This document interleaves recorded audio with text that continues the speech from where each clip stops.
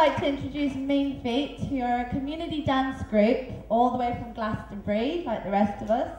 And yeah, over to Mean Feet.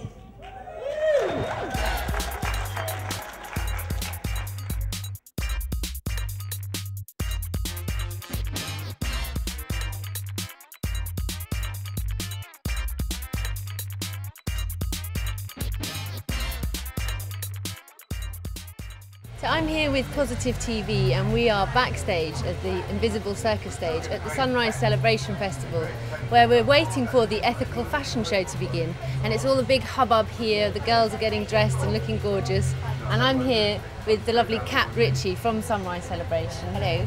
Hi Cat. Hello. So the ethical fashion show is really your thing, isn't it? It's your baby here at Sunrise. It is. I've been doing it for the last 3 years now. So yeah, we started actually the year that Sunrise went to the Big Chill, and we did it in collaboration with them. We brought it there.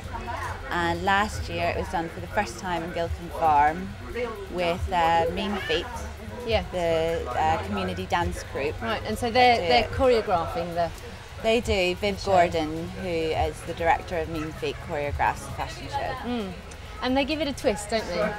They do give it a twist. It's not the normal type of fashion show. It's more of a dance, kind of quite edgy, quite sexy, but it's just showing the clothes in a really different light. And it's also done by women from the ages of 20 to 50.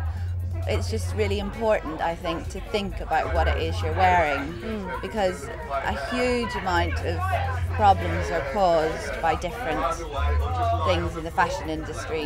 You know, the third world slave labour, the cotton farming, the amount of pesticides used on land for cotton.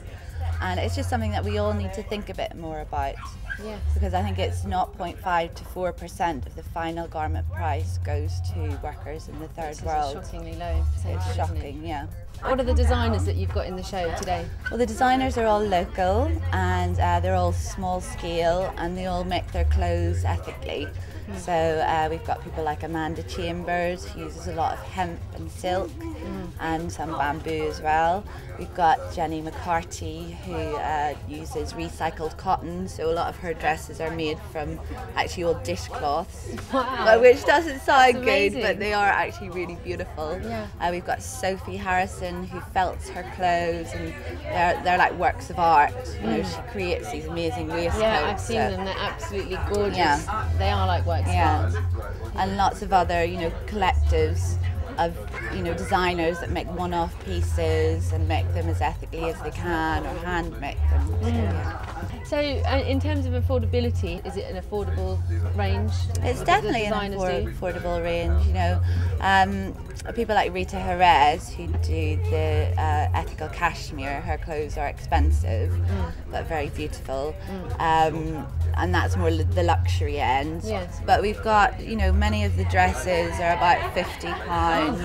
It's not a sporting huge one from Samamba, which was actually only £25. So it's there definitely you go. affordable, and something that people can reach out to and do in their everyday lives, and it doesn't have to be a big outlay. And plus, that's not just the only way of having ethical fashion. Going to charity shops and being creative, and, you know, taking your old outfits and redoing them. It's just about, you know, actually thinking and creating, and it makes a lot of women feel really good to create something and then wear it. And you've been creating stuff? Well, I just put different things together. You know, I do a lot of charity shopping, a lot of vintage shopping. Yes. And I can come up with some amazing outfits for about £50. I can agree, because I saw her out last night looking fantastic in her vintage coat and gorgeous vintage dress as well.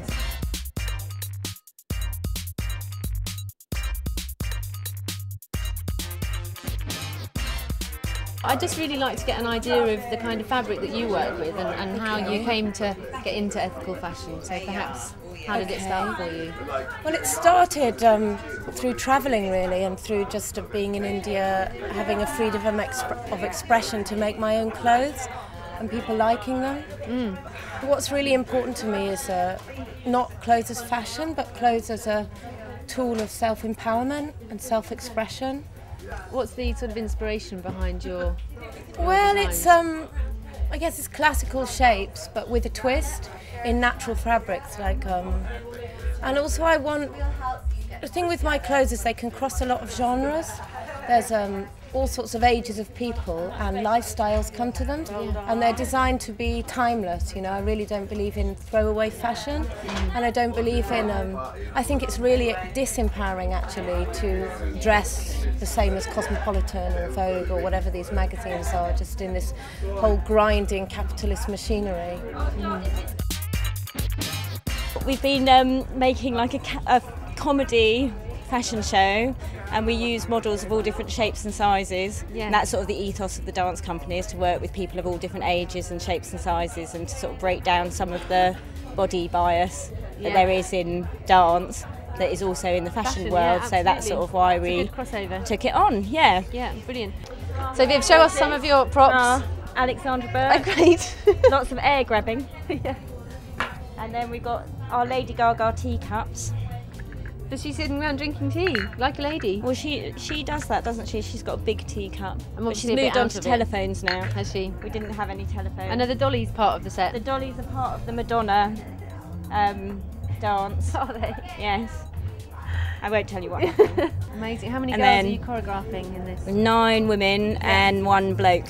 Wow. Only 1 bloke. Only 1 man. Was that because you couldn't find men that wanted to do that? It's because a lot of the designers don't make men's clothes. Okay. Yeah.